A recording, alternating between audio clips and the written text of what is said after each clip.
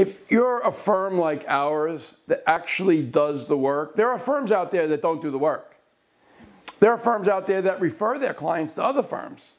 I would say most of the law firms out there in our line of business don't do the work. They refer their clients to firms like ours, which is also a great thing because at least they found the right spot. But when you come to a firm like ours that actually does the work in a litigation, the defendants know that. They know that you know the case. They know that you've done the work.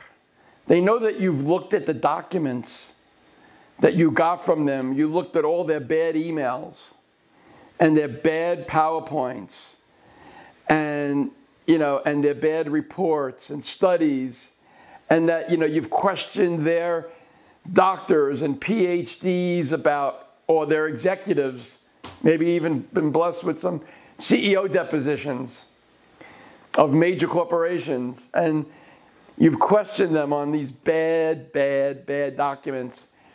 They know you know the case. They know that you know the strength of the case intimately, like no one else. I just got done with a case against the world's largest medical device manufacturer. Similar story.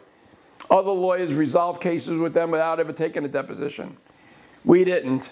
We took over 100 depositions. The results were markedly different.